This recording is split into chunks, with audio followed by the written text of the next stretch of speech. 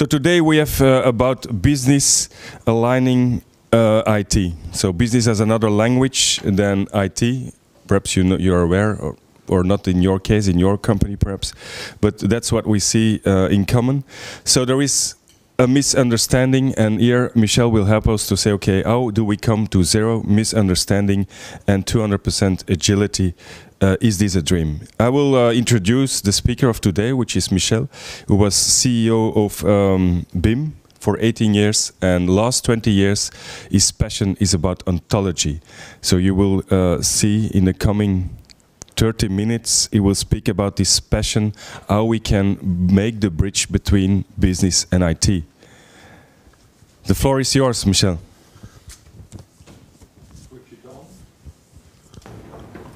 Is it okay? Okay. Who has ever heard the term ontology? Great. Great. So essentially, at Mission Critical IT, we think that we have to approach software in a totally different way, because there are 4 challenges. The first one, of course, is business IT alignment. IT doesn't understand business, business has problem with IT. Then we have the quality problem.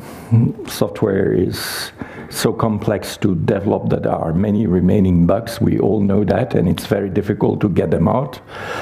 The third problem is that changing software is very hard. And the last problem is that each time you change your software, you accumulate technical debt. So the entropy of your software increases. And this is also made more difficult by the fact that we are in, again, a new transition.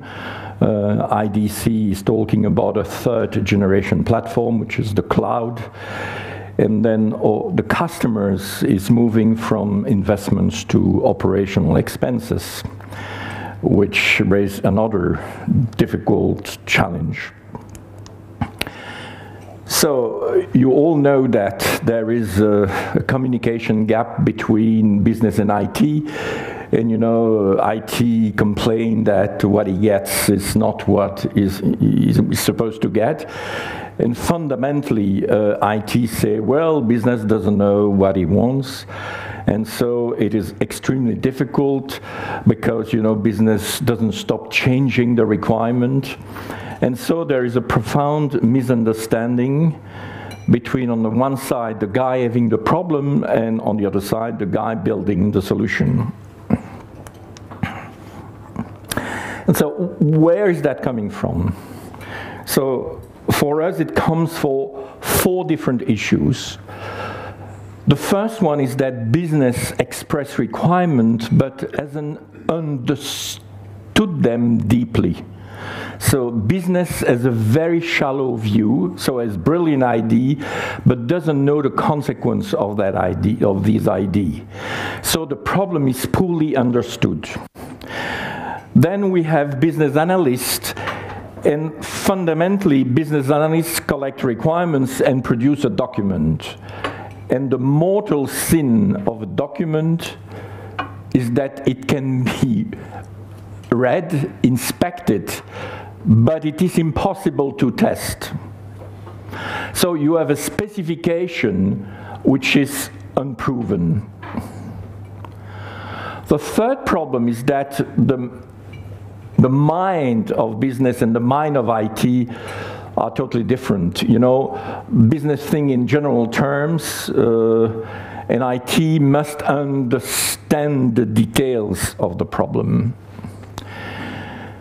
And so last but not least, you know, we have documents flowing from the business to IT, and then suddenly IT is confronted to 2 different complexities. The first complexity is the complexity of the problem, and it can be awfully complex. Of course, business thinks that its problem is simple, but in general, its problem is complex.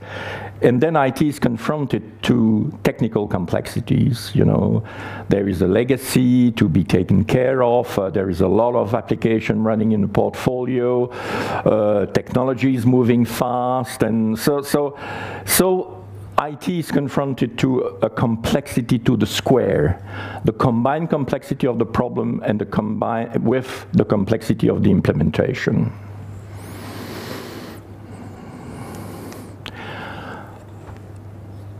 For us, I think everybody will agree, the fundamental problem is the specification. I don't know if you remember Fred Brooks, you know, the guy that wrote in the 70s the famous book on the Mythical Man Month. Fred Brooks said that the hardest part of the software development is to get a consistent and complete specification. And fundamentally, programming is debugging an incorrect specification.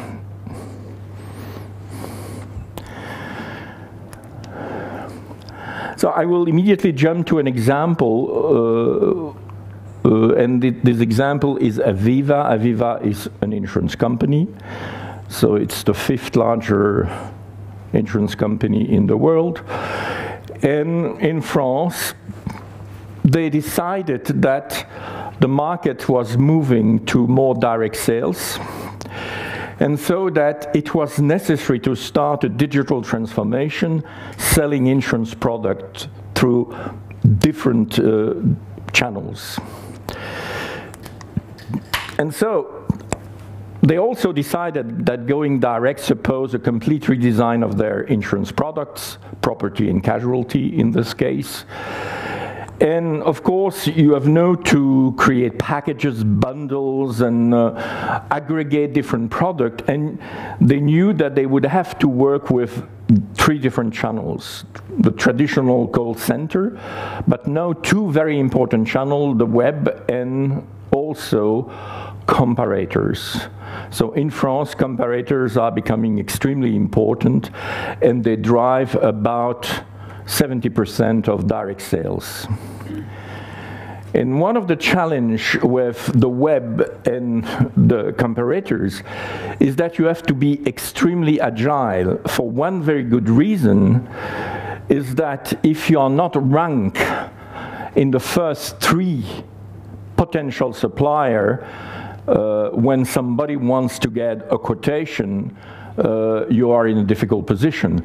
So that means that you have to fine-tune your product, and it's even more complicated than that because you need, attractive product for the first access, and then you have to add very complex bundle in such a way that you can increase your margin, because the danger with the direct channel is that your product are commoditized, and so there is a pressure to reduce the price.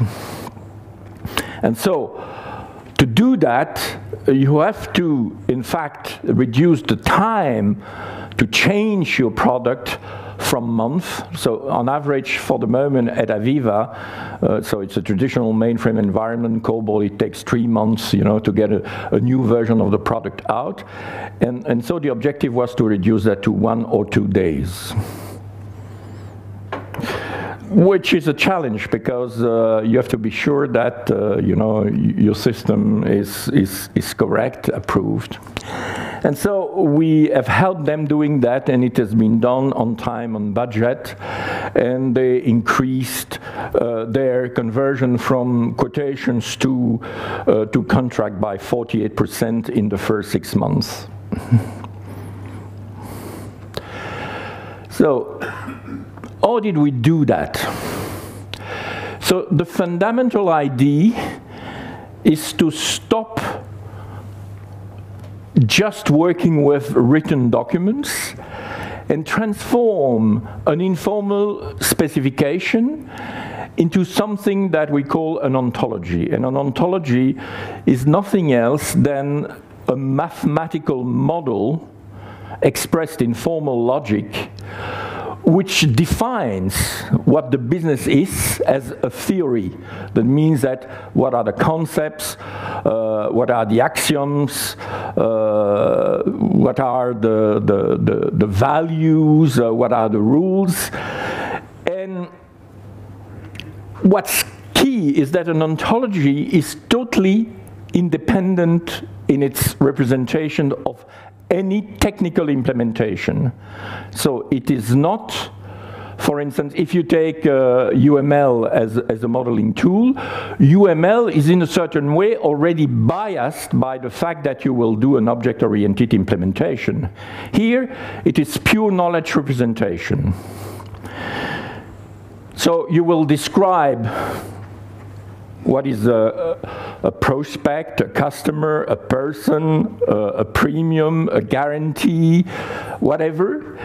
And these concepts define your vocabulary, and then you will add rules, you know, how do I compute the score of a customer, how do I rate a contract, you know, etc. And all that you will do in a form of logic, which is called description logic, which is sound, which is well understood.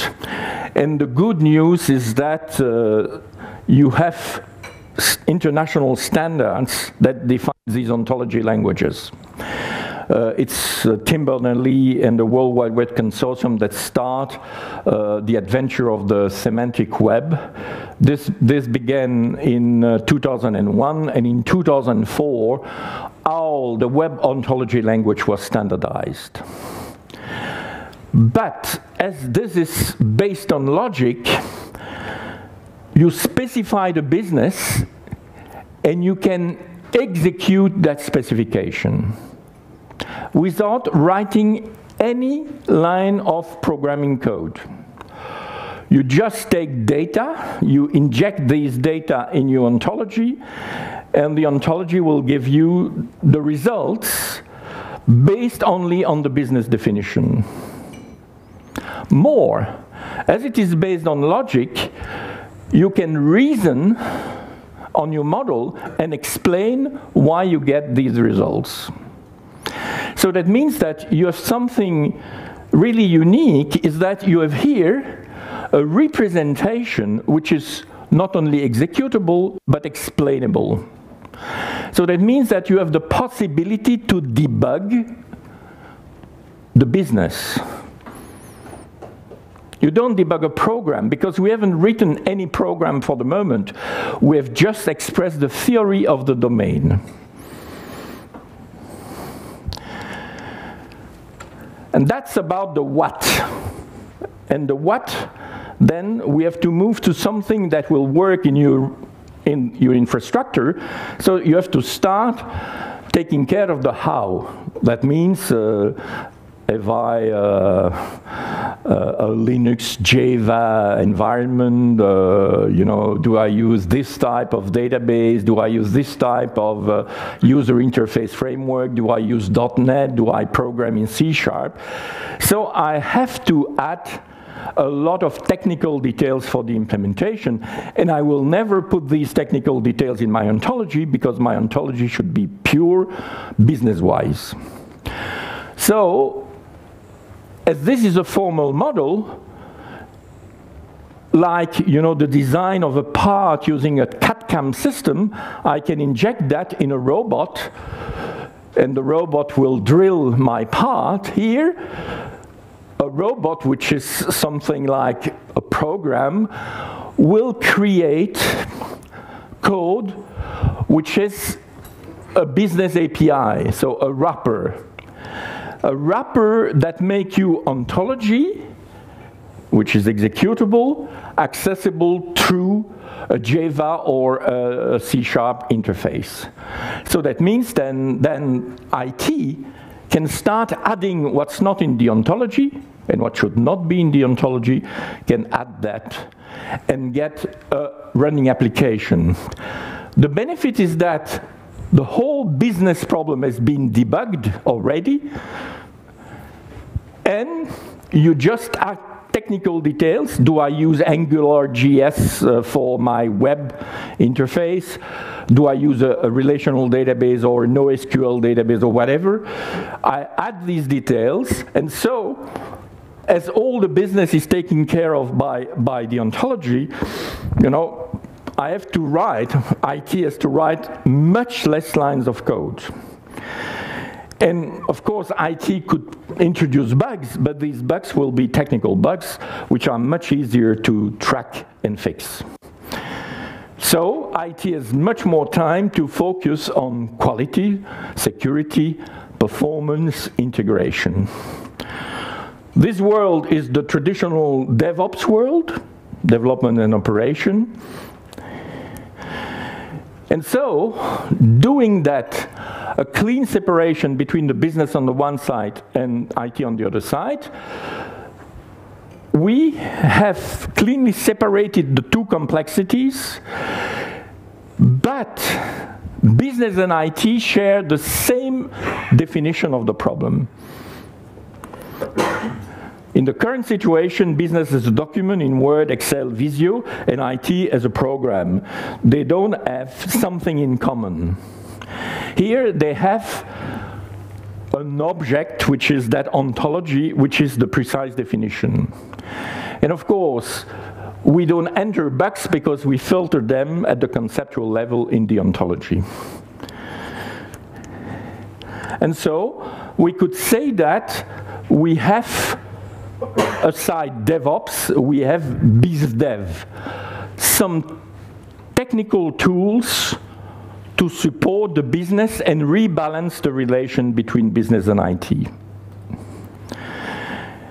And so we call ODEs the set of tools and platforms which make this possible in the real life. In the real life, it means real problem, complex problem, high performance, deployed inside or outside on the cloud, etc. Is that clear?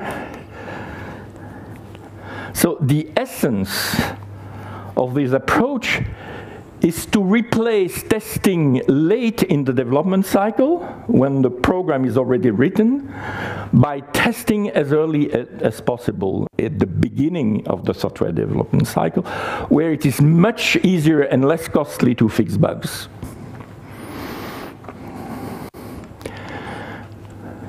So if I go back to my Aviva example, so they have a mainframe written in COBOL, and so they will have to expose their services in the web.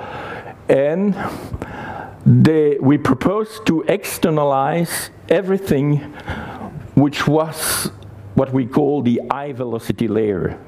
Things that have been changed rapidly. That means product, their configuration, their bundles, the pricing, the scoring, the acceptance rules, etc.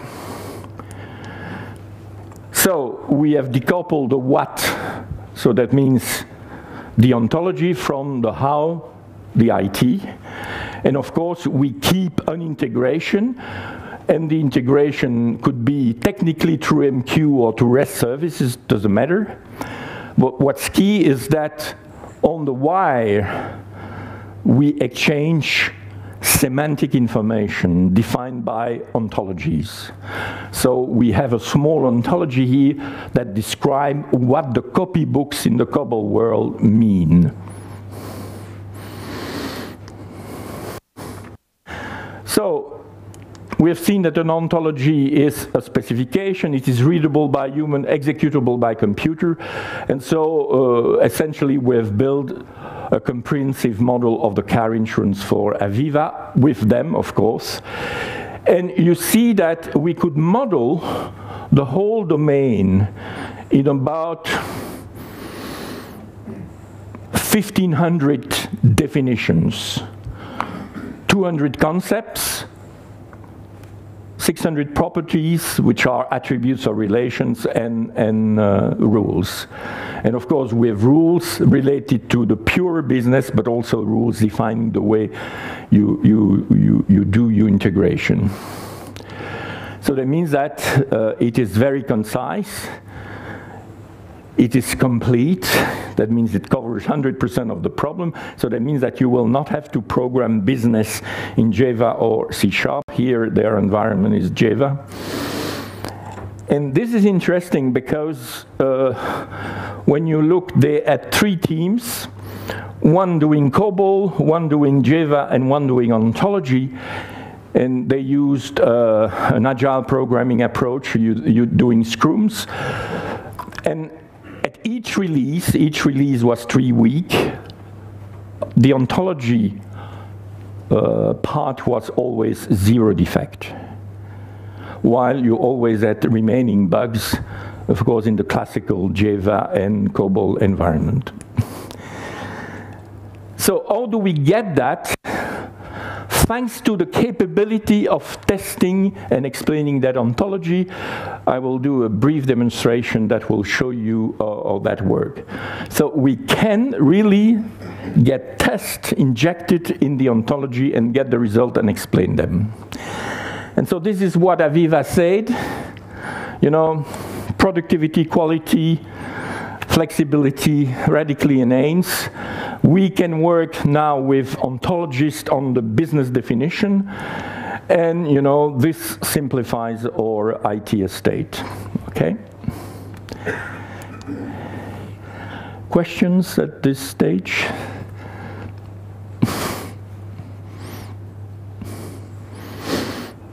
So, how does that work? Finally, we still have IT developers and we still have domain experts. We just add in the middle what we call an ontologist, a knowledge engineer, someone that's the business analyst of the future.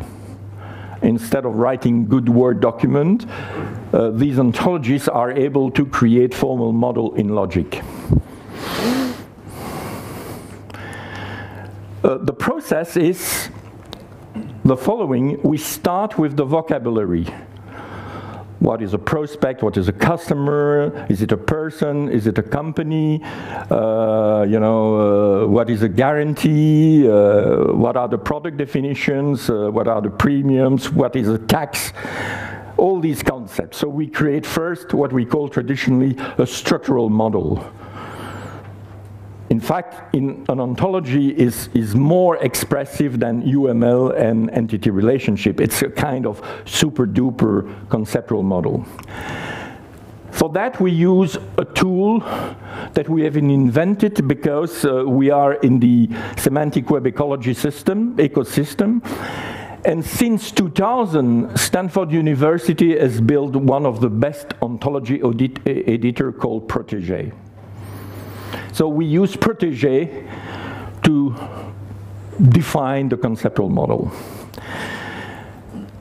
Then, of course, we have business rules. You know, what is a young driver? What is the coefficient apply, you know, to increase the premium? These are business rules.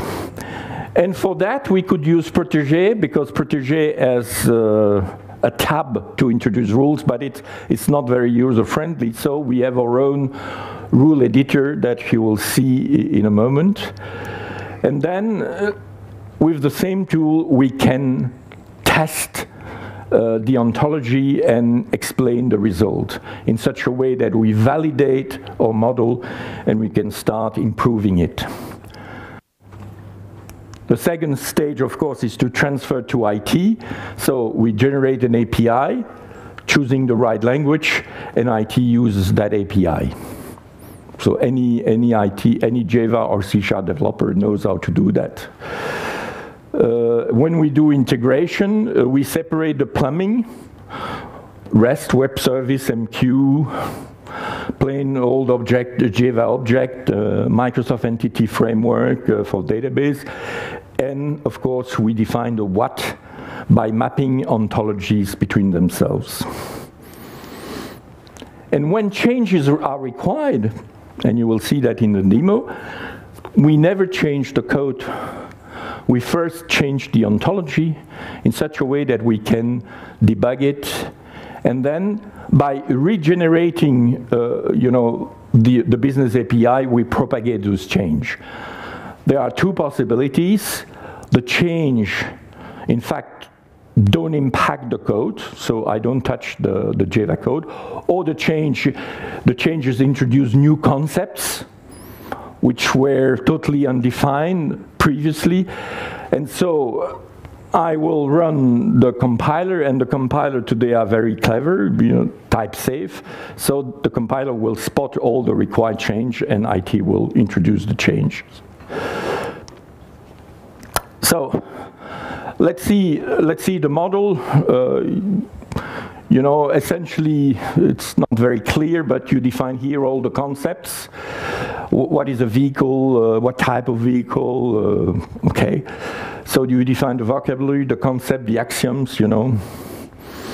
A company and a person are disjoint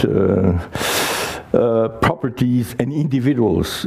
A specific insurance packet, a specific option, specific coefficient, specific parameters. Here you have instance, it's not very clear, but we define here 3 different packages for, you know, fight, theft, civil responsibility, and so on. Then we introduce rules, and you will see example of rules in a moment. So you have a rule editor with auto-completion and, you know, color coding and testing. And, you know, you cannot read it, but this is a declarative rule. Contrary to all the business rule engine on the market today, iLog, Blaze, Drools, Jess, that you are very familiar with.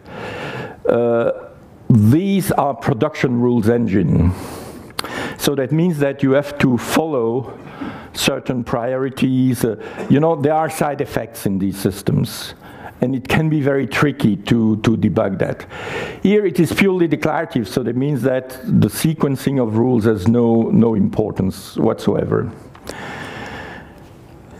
And you will see test and explanation. Here we explain why one option costs so much.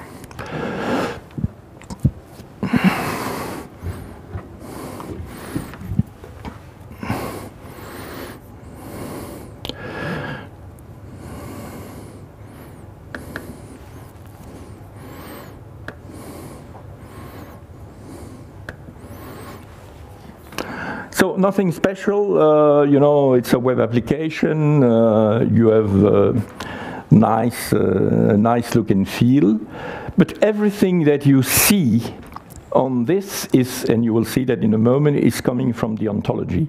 It's not coming from Java programming. So you get prices for the different options.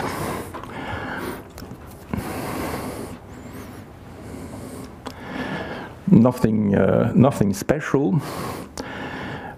Response time is between 200 and 400 milliseconds, depending the complexity of the computing, and the system currently supports about 30,000 requests per hour. And here you see what we call our workbench, and you can browse, and for this session, you will see that this is coming from the ontology, and so you can start inspecting the value and getting explanation why, for instance, these are the values. And you will see that I would like to explain why that maximal assistance is costing $83.99. So this is coming from the ontology. It has been instantiated by the session, and I can launch. You will see that in a moment. So I see the value, and then I can launch an explanation and ask, why do I have this value? And they will tell me this is a TTC, so tax included, 7118 for the insurance and 1281, and I can drill down, you know, to the finest level. And so I have debugged my specification in a purely declarative way. So we'll see now the flexibility.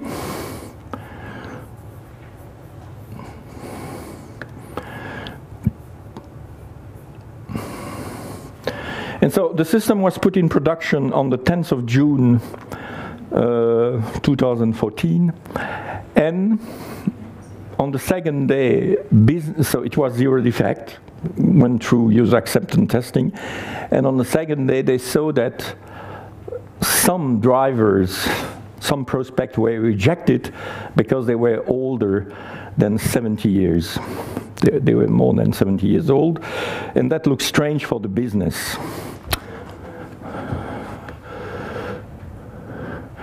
And so, let's see what happened.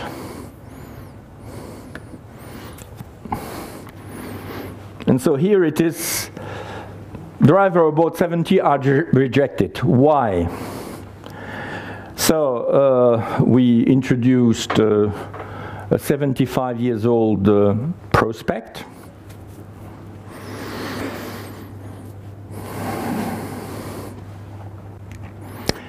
And so immediately we have the session value. We start what we call the ODay's workbench, and we will see that in the session a certain rule is applied, and that rule is plan 218.54. Why is this? And so we see that rule is only applicable when the policy holder and the driver are different. And this was not stated. So when the driver and the policyholder are the same, that rule shouldn't be triggered. So what we do here is simply introducing a rule where the principal driver is not, different, is not the policy holder, titulaire carte grise. So we can immediately run that in the workbench and see now that rule is not triggered anymore, and it's the normal acceptance rules that are executed. And so if I restart, I reload the ontology in the server, well, you will see that now it will get a price.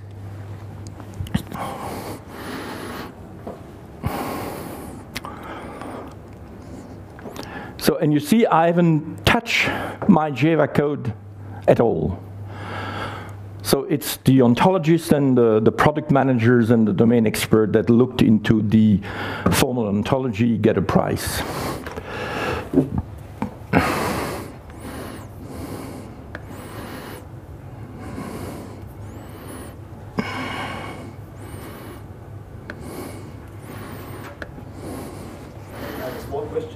Sure. Can I shoot it now, or do you want to wait? No, of course you can shoot it now. If you just adapted the ontology, then you do a recompile, I assume? No, we regenerate the code. So the option that we have taken is that the ontology is interpreted. It's like SQL, an SQL engine. So we regenerate the API, and the API hides everything behind it, such as the reasoners, the stores, so all what's necessary, which is application void, but what is required for execution. Do you then generate more than stubs? Because yeah, it's more than stub. You generate the stubs, and then the developers need to instrument the real code that is still there, that is generated by the stub. So then I don't understand how it can work. Just modify a business concept. Because what the API generator creates is a wrapper with all the calls to the runtime environment, including the reasoners. So the IT developer hasn't to take care of that. It's transparent for him. What he does, if necessary, is to change the plumbing. For instance, replace a SOAP web service by a REST, but it doesn't touch the business. This is transparently done for him. Because here I haven't done anything except what you haven't seen, of course, is the regeneration of what you call the stub, which is that business API. Because you can see this as Nowadays, the platform is like a DVD player with all the components, and your business is a DVD that you have authored, and you put it in the player, and the player plays the ontology, and this is your application. With, of course, some additional details, that's web UI, in fact, the plumbing, the security, and all that. So, to summarize, we don't work just with Word documents. We have a formal model, and we transfer that formal model to be executed through a business API. And the benefit is that we can test extremely early in the software development cycle and not at the end. So we separate the complexity of the problem from the complexity of the implementation. Fred Brooks called the complexity of the problem the essential complexity, and calls the technical complexity the accidental complexity. We eliminate the error at the source. We can refine, so that means that each time we run that ontology, we inject test, our understanding of the problem increases rapidly.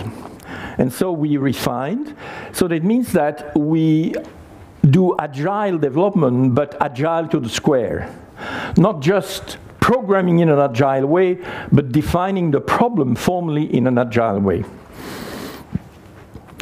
The API to consume that ontology is automatically generated, so the ontology drives the application. And so we have business IT alignment, agility, quality. We have technical flexibility. Because let's suppose that Java disappear. I don't think so, but imagine that you have a dense multi-core processor, then maybe Java will be replaced by a better programming environment for concurrency and parallelism. Back to the Linda days and all that. But so what do we need to do? We still have our business problem definition. It's an asset. We have just to generate different code. So we have just to rewrite the program generator. And of course, time to market and cost is dramatically improved. When I ask, what was the initial budget expected by Aviva France to do that, and what they really paid, they say 1/5. Thank you.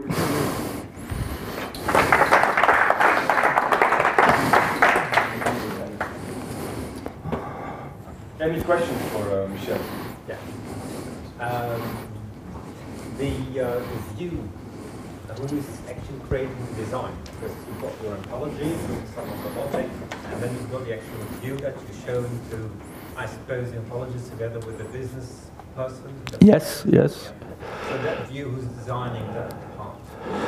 That's a very good question. So the user experience part has been designed by a specialized company. But what we offer is that the web interface is MVC, Model View Control. And the model is the business model because it refers to visitors, car insurance, where is my car parked during the night, and all that is automatically coming from the ontology. And as we have reasoning capability, we can present those questions in the most sensible way. So that means that we have a precise business definition. We can expose that automatically, not nicely, but automatically, as the view model is in fact an annotation on the business model, and the control part can also be ontologized. That depends, because you can decide that navigation will be easier to do in Spring or with JavaScript or whatever. But that's an implementation decision. But fundamentally, what you display, the question you ask, all that is coming from the ontology. And it's why you have seen that example that in an ontology we have the different options, and these are exactly the same that are displayed. So multilingual, for instance, is very easy to do because on ontology you have labels defined per languages. So that means that even for the user interface, you have a single point of business definition.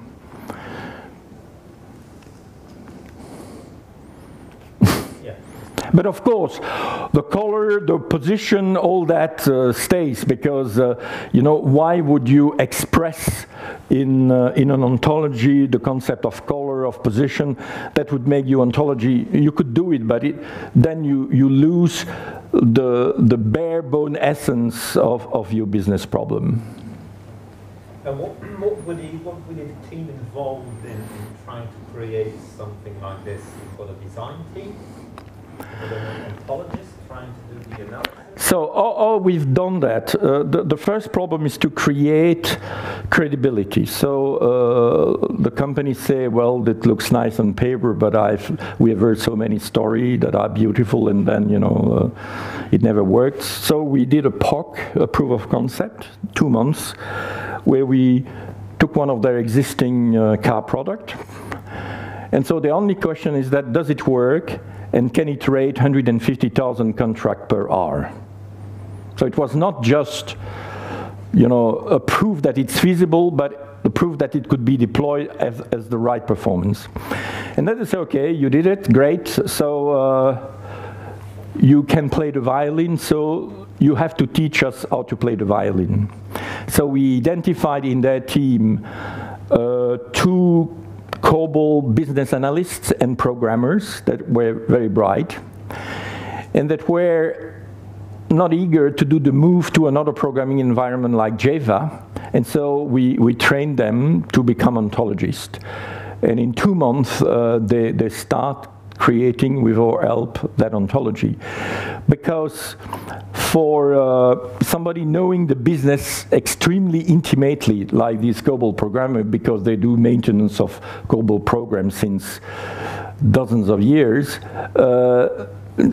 being bright, you know, what you have to understand is pure logic, set theory, and simple things like that.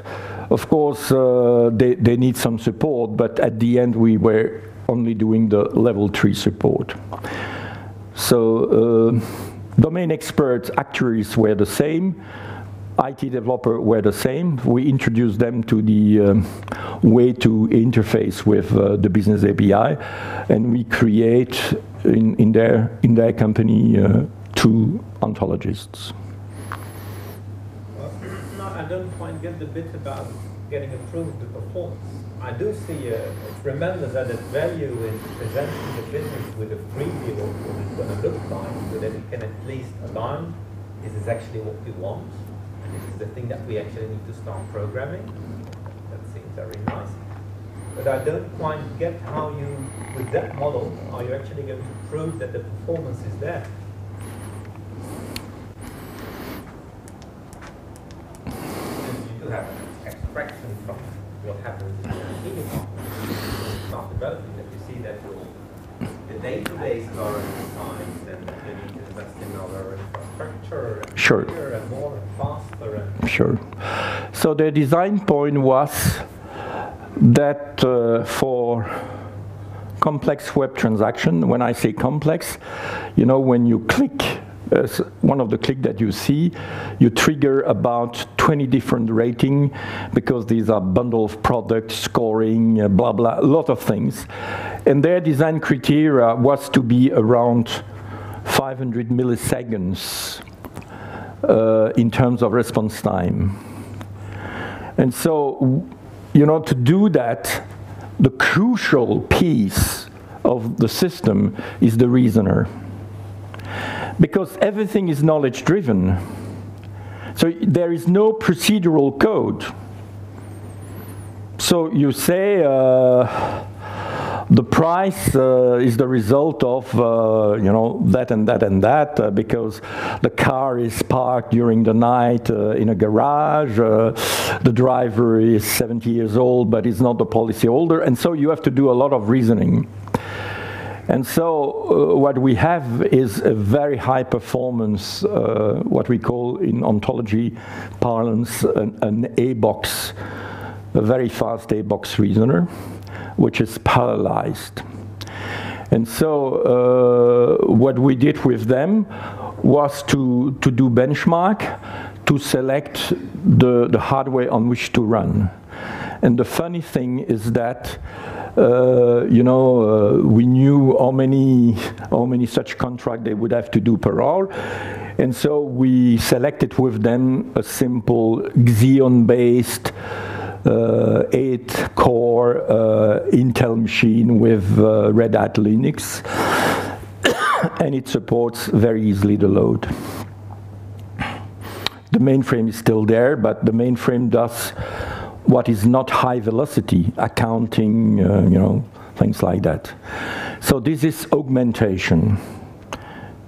And so performance is not fundamentally a problem, which looks strange because there have been many attempts, in the late 80s, Texas Instruments, IEF, Huron from Amdahl, and things like that, code generator, and at the end didn't go very well.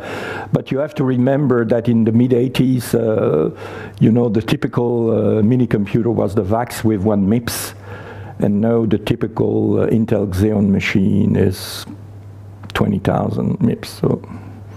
So that means that you can use that CPU performance to do very clever things.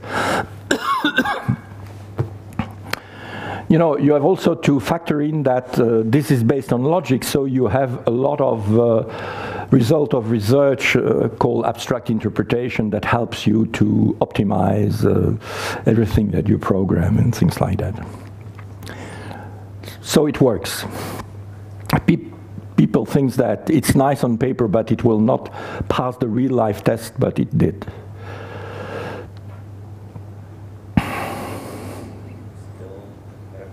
Of what is really happening on the client's backend. I'm sorry? Let's say this is company-wide insurance company, offices all over the world.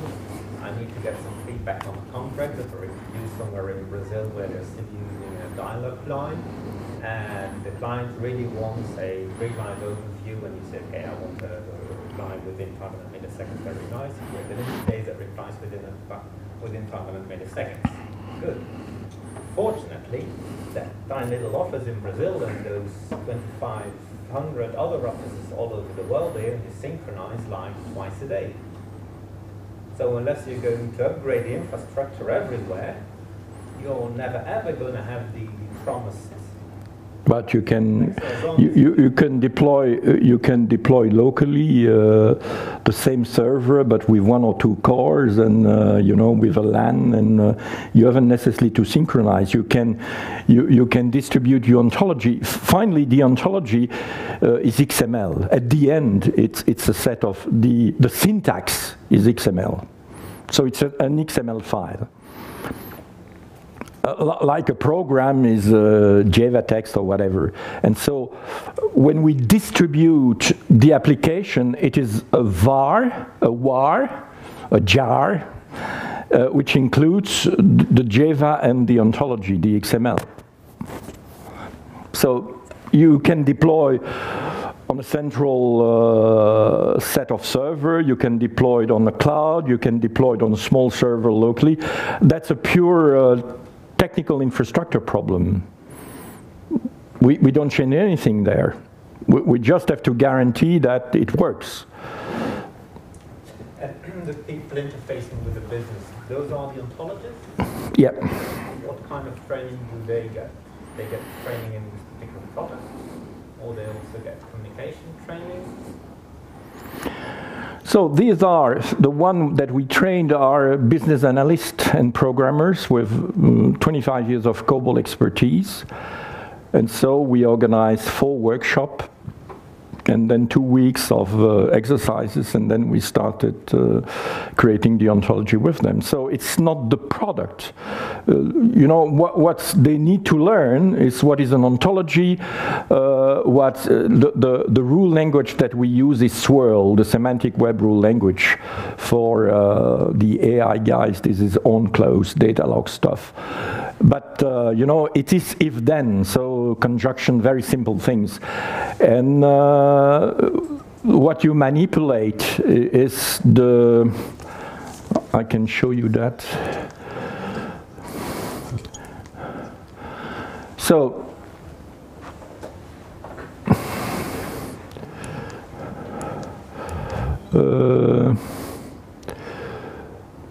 I don't know if I have an example. So the tools that they have to learn is Protégé. You go on the web and you download it, use the 3.5 version, which is older but better. Then you have our tool, which is what we call the ODAS Workbench, which is the rule editor and the tool that we use to test and explain the ontology. We have additional tool to produce graphic representation of the model. We have tools to generate the API. When we generate the API, we also document it in JavaDoc or in NDoc, depending it's .NET or Java. And then we have the platform, which is the runtime system, like Oracle as a runtime system, which is an SQL engine. Here we have an application engine, which knows about the application through the ontology. And so what they have to learn, besides what an ontology is the Protégé tool and the workbench. That's it. Perhaps we have still time afterwards. Okay. Then you can still continue. But perhaps one last question. Sorry to interrupt, but then we have still time. Perhaps people have to go afterwards. So that's why. Jan, no. Okay. A last question from. Then I want to thank you very much, Michel, for You're welcome. This interesting presentation. It was very clear for me. I hope for you as well. My goodness. Here, some pralines. Chocolate. Thank you very much. Thank you.